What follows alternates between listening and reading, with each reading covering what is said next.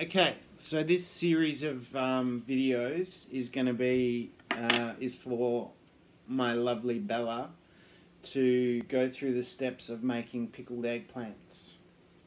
Alright, so what you want to do is get your eggplants.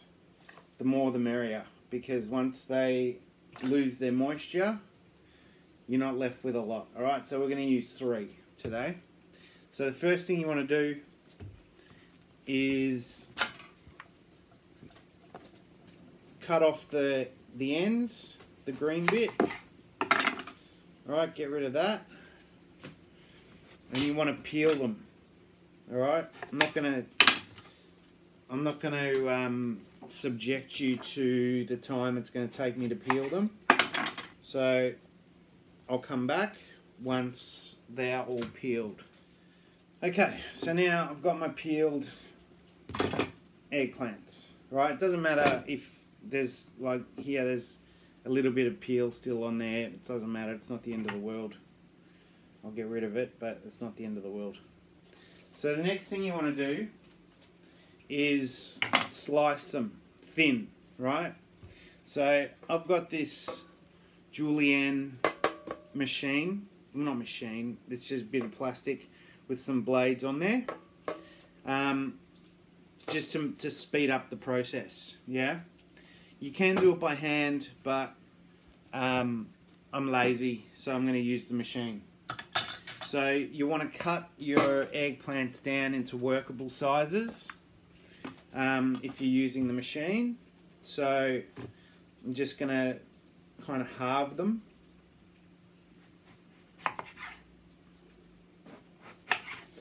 Just so they're a little bit more manageable. And I might cut just a little bit of the tip off as well, just so it's a square edge, so that it can fit in your little holder better.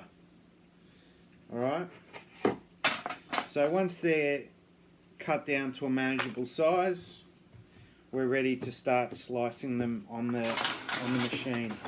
There's another little attachment here which has extra blades, so you can make thinner slices. The last time I tried that, it worked, but I found the end result was a little bit too thin, so I'm not going to use that today. Today I'm just going to go for the normal setting. I've put some electrical tape on the machine over the bowl, just so it won't slip too much. It still probably slip a little bit, but not too much. I might put a tea towel down as well under the bowl, again to try and limit the bowl from skidding across my countertop. Alright, so you got your machine here, so you have to get your fingers too close to the blades. I'm not going to use it straight away because I've got a little bit of play. Oh, there you go. I just made contact with the blades with my finger, so it's time to employ the machine. Right, so you just run that through there.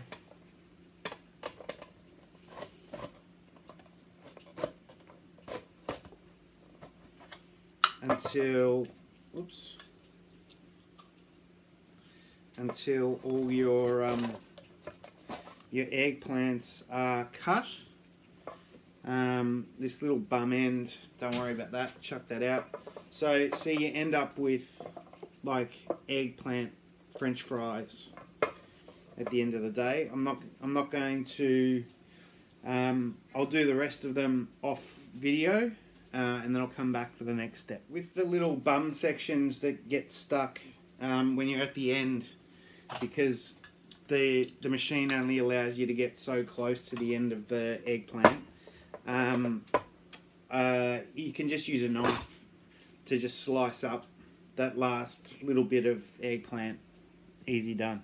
Okay, so this is why, if you're using the julienne machine, you use this attachment, alright?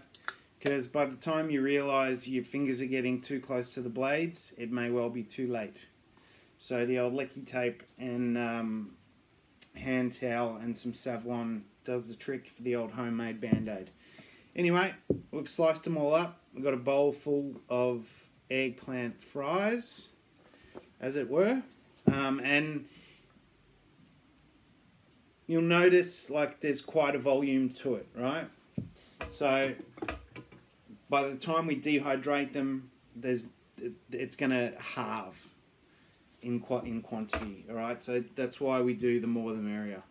So you want to grab a colander large enough to hold all the eggplants that you've just done, and whack the eggplants into your colander, because we need to drain them, all right? Get as much moisture out as we can.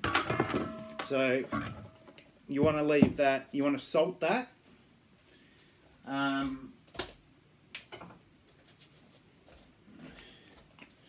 You want to use quite a bit of salt, all right? The more salt the merrier. Salt will help the process to draw the moisture out of the eggplants, all right? So we've used quite a bit of salt in there, okay? And you're going to want to weigh it down with something, so you've got something squeezing the eggplants to help that moisture come out. Okay, so I'm just going to put a plate in here on top of the eggplants. Then, using my bowl that I just had the eggplants in, we'll fill that with water. That's just to give it some weight, so that we're actually pushing down on the eggplants with something that's got a little bit of weight to it.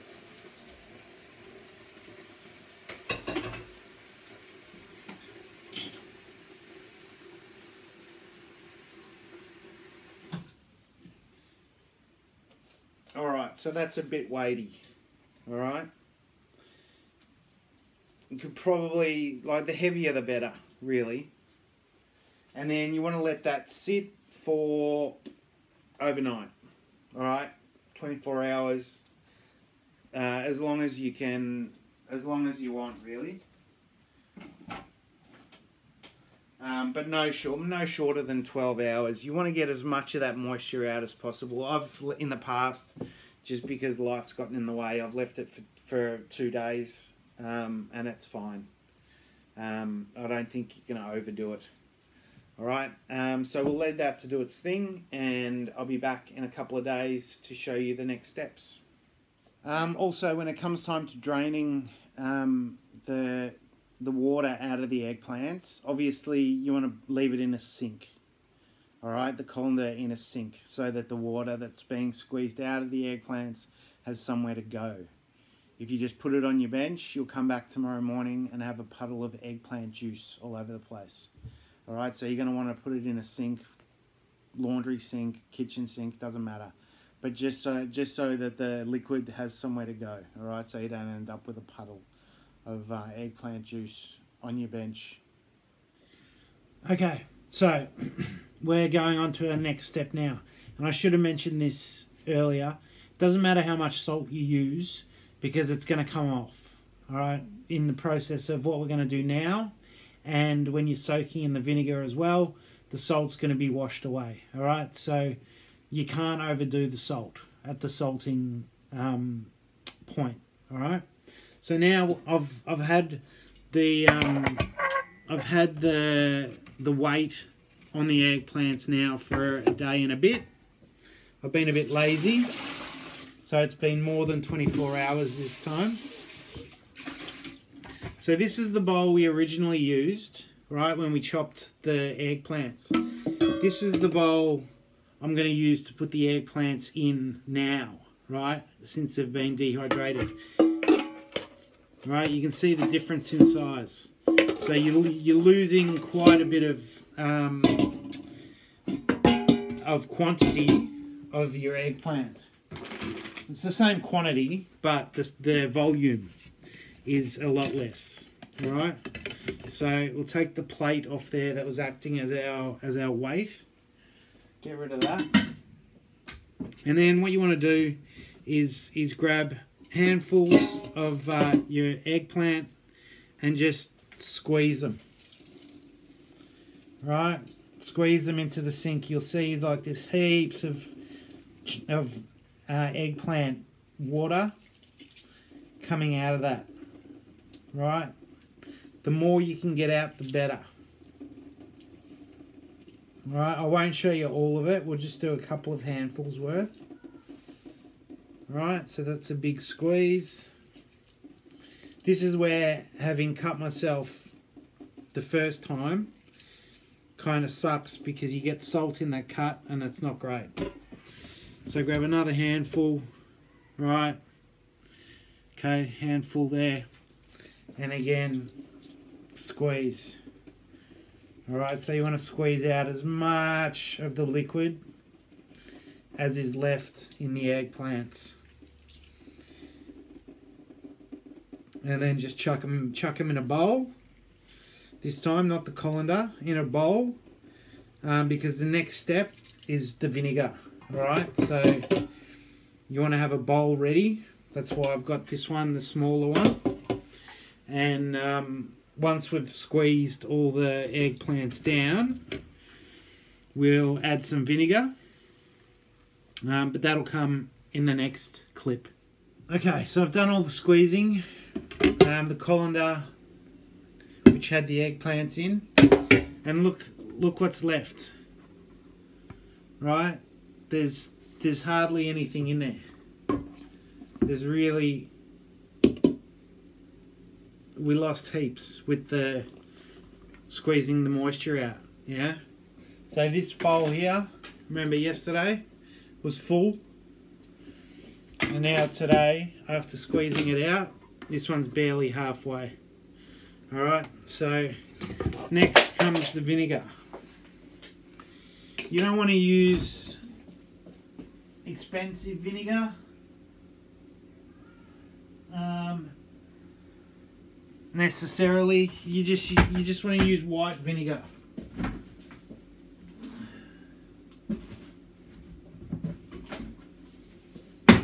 Right, so I just got the home brand one, white vinegar. And you just pour it in. Right, pour it in, pour it in, pour it in, until the eggplants, oh, that cut hurts. Until the eggplants are soaking in the vinegar. Oh, that does hurt. Okay, so you want them to be pretty much fully submerged. Ow! In the vinegar. Alright, add a little bit more. Okay. Cool.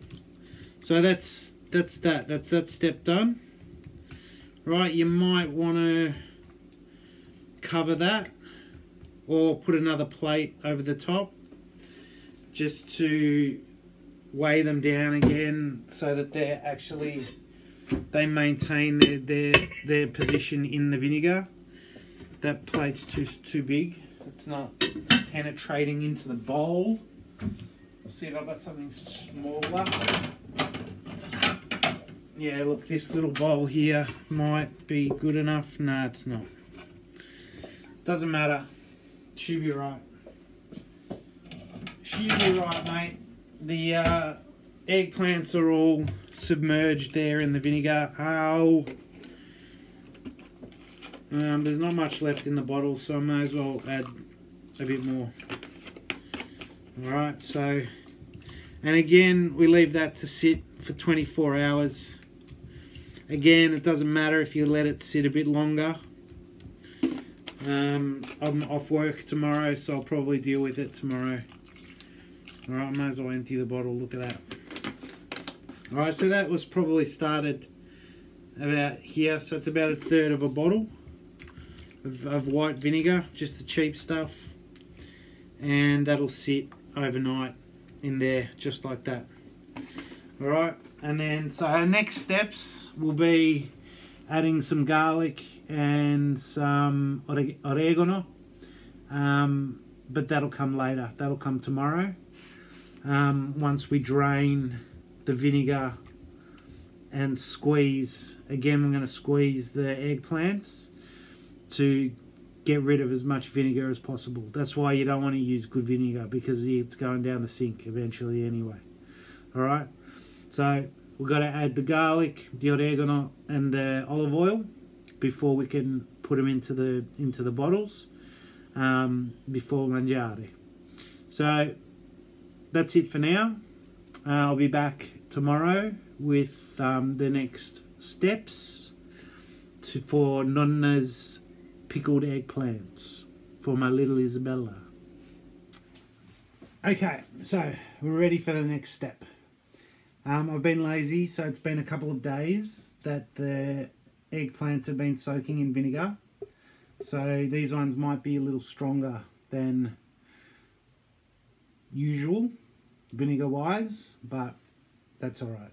So we've got the bowl of eggplants that have been soaking in vinegar and a colander, so you want to strain off the excess vinegar. Alright, so whack that through the colander like so. Okay, that gets rid of the excess vinegar. And now what you want to do, like before when we squeeze the water out, you want to do the same with the excess vinegar. Alright, so just give them a squeeze.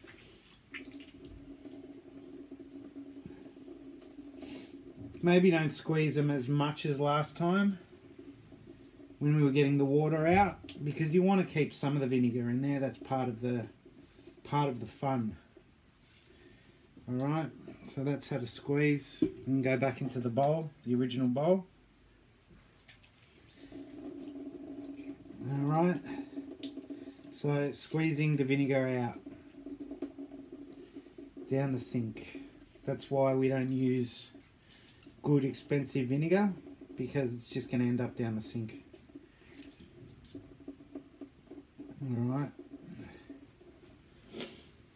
so I'll stop the video here while I do the rest, because it's going to be pretty boring otherwise, and then we'll start up again when we start on the next step.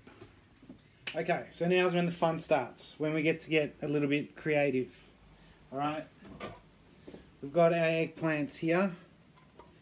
You can see they're all in little hand-shaped balls because I've squeezed them, right? But that's alright. So mix them all together, loosen them up a bit. Alright, get your hands in there. Get your hands in there and really spread them out, open them up a bit. Okay, so you want to add, this is where you add your stuff, okay? So you can add whatever you want. Some people you can put mushrooms in there, although you probably would have pickled them as well, done the vinegar process with the mushrooms. We're just going to do straight up garlic and oregano. You can put chili in, but since I'm going to be giving some of this to you, Bells, I'm not going to put in any chili, because I don't want to burn your bum. Alright, so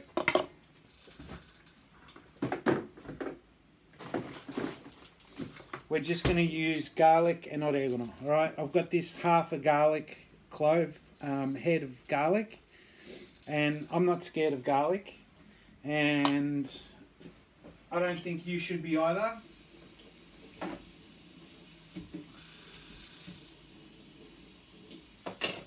So it is quite a small head of garlic, so we're going to use all of it, all of the half that's left. Alright, just garlic, garlic, garlic, garlic, because garlic's good. Garlic's our friend. It'll keep keep away colds and flus and coronavirus, all that stuff. Alright, garlic is good. Very medicinal. Alright, so there's heaps of cloves here. I'm going to get them all prepped, ready to go. But you needn't stick around for that. I'll kick off again once we're good to go. Now, just in case, Bells, you are unfamiliar with how to skin a garlic, I'll show you one. All right. So we've got 1 clove of garlic. Right. So you cut off the end that connects to the head. Right. Cut that off, and some of the skin will peel away with it. Right. Then just get the flat of the blade and squish. Right. You smash and then bang. You can the skin will come right off. All right. It's super easy. Super duper easy. He says peeling, having troubles. All right, so all the garlic's done. This is a do as much or as little as you want. Right, it's all your taste when you're making it. So use as much or as little garlic as you like. All right, I'm using quite a bit, but like I said, that's fine. We're wogs, we eat garlic. We love garlic. Lucky we're not vampires. Alright, so you get your garlic press, load it up, press the garlic, use a sharp knife to just cut that off, alright, at the bottom. You're going to end up with some left in the basket. That's alright, just add more garlic and that'll break that down, alright? And then, so whatever's left in the basket, usually what I'll do is turn it out onto my chopping board, right, like so, and just give it a rough chop, right? There's no point wasting all that garlic. So just give it a rough chop. Beautiful. This is where you get your fingers all stinky of garlic, which is great. Alright, so we've got all that chopped. In it goes. Okay? Mix it around a bit. Why not? Mix it around. Beautiful. Okay, mixing with your hands, just get them in there, alright? You want to make sure you wash your hands before you start. Even I wash my hands before I start. So there you go. So next is oregano. Then again, this is as much or as little as you want, alright? So you don't really want to have the stems in there, because they'll spike you. So just rub the leaf off the stems. Right. I'm lucky in the bottom of this jar there's a collection of quite a bit of pre-rubbed that's already come off the stem. So that's pretty good. Alright, so rub in your oregano. Alright. Beautiful, smells beautiful, oregano. I love it. It's one of my favourite smells. Rosemary, I think, is my favouriteest smell, but oregano comes in a very close second. I'm going to put just a little bit more. Just a little bit more. Okay? Just like that. Beautiful. Okay, these stems can go back in the jar. They've still got some green on them. So you can get the oregano packets, the Hoyt's packets from Safeway or Coles, whatever. They're not so good, right? Those dried ones, they're not so good. You can get packets at delis. You get packets of oregano or still on the stem. That's what you want to get. Alright, it doesn't go off, so you can just stick it in one of these jars, right, these mason jars, something airtight, and it'll last, alright, no problems.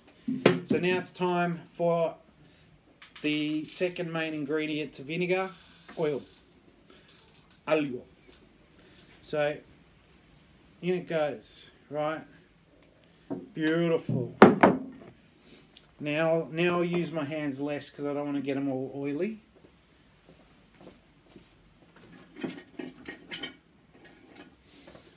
So we use a wooden spoon now.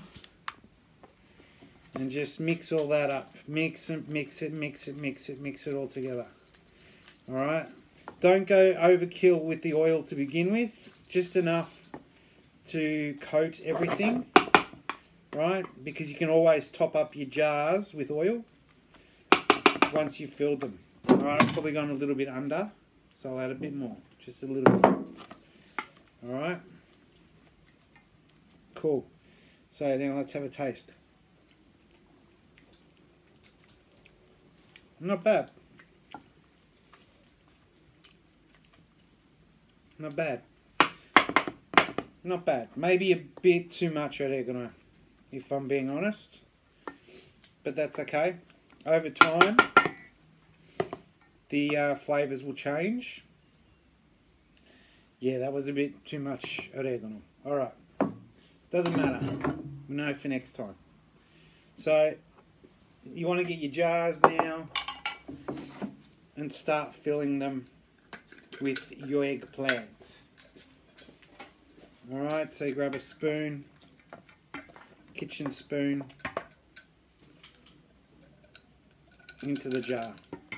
It's good practice to sterilise your jars by boiling them for 10 minutes or so. I'm not going to do that because I'm fairly confident that these jars are nice and clean. Alright.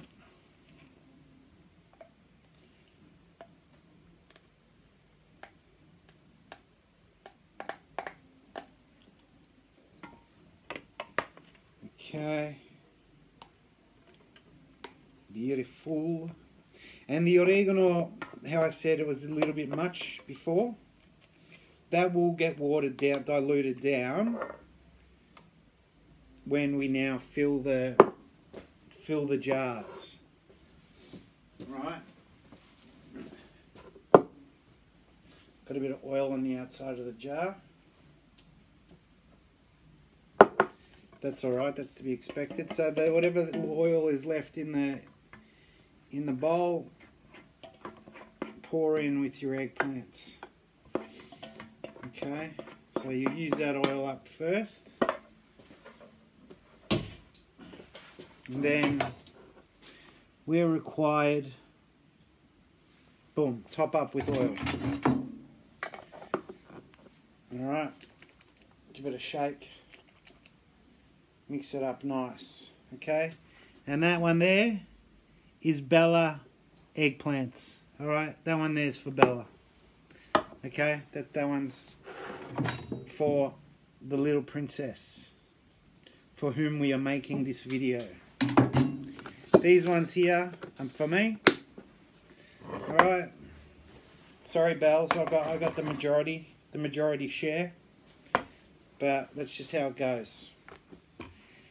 Alright, I hope you've found this video to be educational and explanational on how to make pickled eggplants. They don't have to go in the fridge. In fact, I wouldn't put them in the fridge because the oil sort of congeals up a bit. So store them somewhere dry at a cool temperature in the cupboard. It's good. And then you've got them for, you know, for sandwiches. Your name kind of washed off the bells. You can kind of see it. Bella's eggplants. Good with on sandwiches, good with whatever, alright?